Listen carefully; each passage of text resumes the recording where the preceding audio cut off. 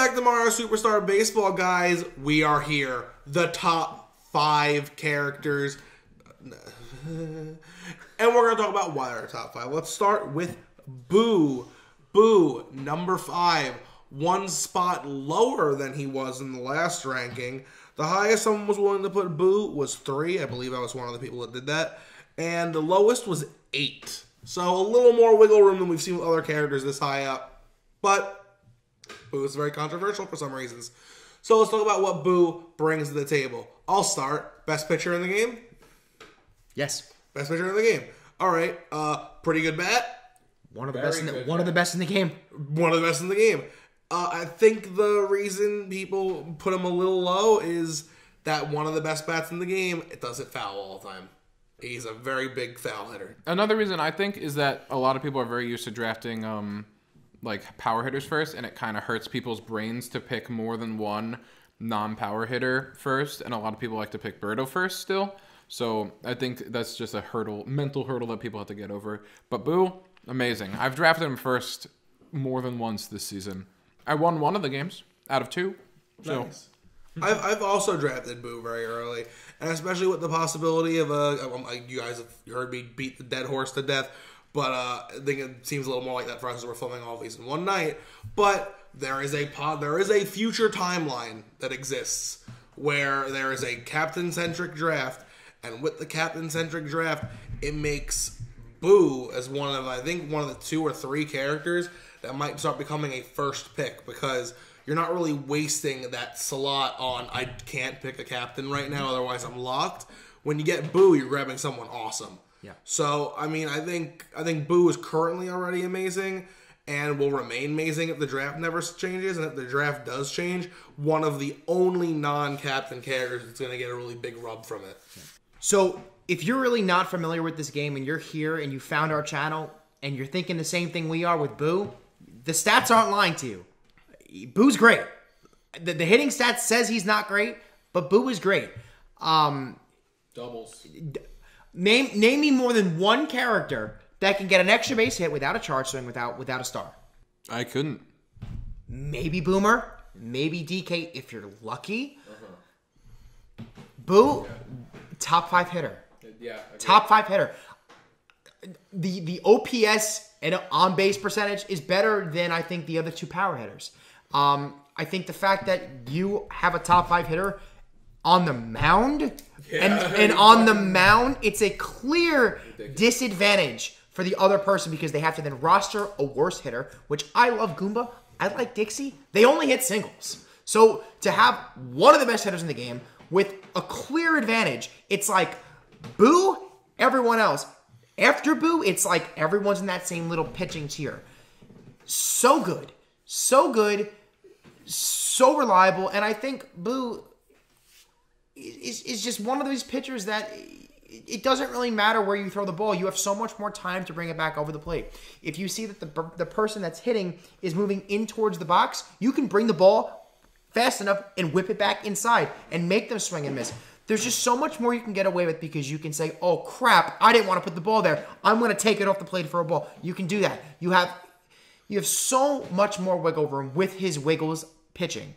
Boo, fantastic. And just...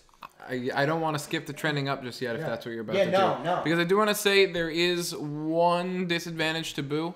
Boo does get glitch bunted on a little bit more because he's very small. Too small. Yeah. And we found that you're the player's hitbox will activate if the ball gets in within a certain radius of them, and the bigger the character is, the bigger their radius is. I've seen it mess up some things in the outfield where Waluigi gets picked because he's just a bigger character when you didn't want him to. But it's to Boo's disadvantage on the on the mound, because someone will bunt it, and then it might give you third base because it might be more in their range than the pitcher's range because Boo is very tiny. It doesn't really happen to Waluigi because he's big.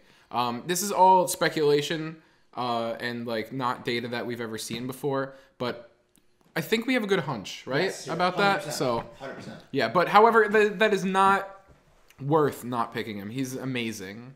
Also, Boo's chemistry is only okay, right? It's just Wario and King Boo. That's it.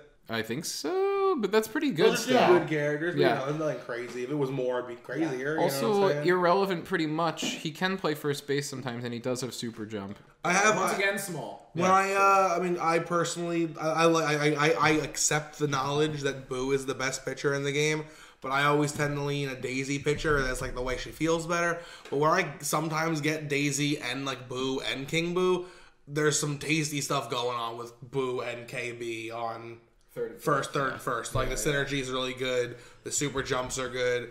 There's a lot going on with this character. And I'm in, like, I think the trending is kind of clear on this one, and I'm willing to jump to it if you're ready. I'm gonna go first. Oh yeah, of course you are. You're on the left one, aren't you? Up. Trending up. Up. In the 5 hole, you think you're trending up? I think Boo's a top 4 character. I do. Wow. I agree. I also think Boo is going to trend up. Whether it be the downfall of the power hitters or the most controversial character in the game who you're going to see in the next episode finally getting the old heave-ho, I think something is going to put Boo in the top 4 by the 2021 tier list. Agreed. I'm going to say up as well. I think the crazy thing about Boo is that you can just take the pitching out, and we have King Boo and Petey ranked 7-8. And I genuinely believe that Boo's bat is better than King Boo and Petey. I think it's more consistent.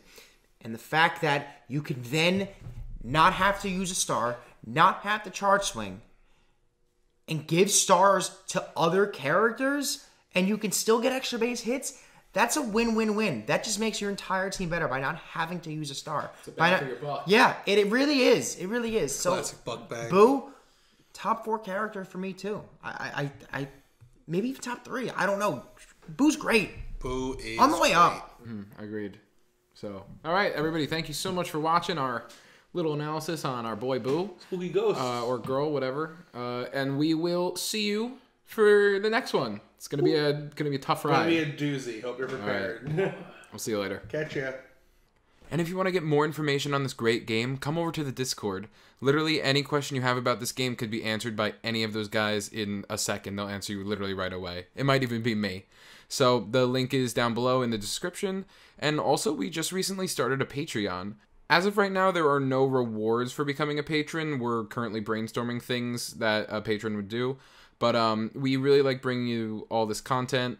I mean, we put out a video every single day. We really love bringing you this content, and we want the quality of our content to be even better. So we started the Patreon as a way for you guys to chip in and donate so we can upgrade our equipment between controllers, recording equipment, whatever, because we're going off of literally stuff I own, and I pay rent and I have student loans, so it's not the best. But we'd love to update all that stuff for you. So if you want to join the Patreon, the name is right here somewhere, and it'll be in the description as well. So thank you so much, and some sort of rewards for patrons will be coming eventually. So thank you so much. And I want to give a quick shout out to the first 3 people who subscribed to our Patreon: Connor Nace, Jake Winans, and Blake Dubty.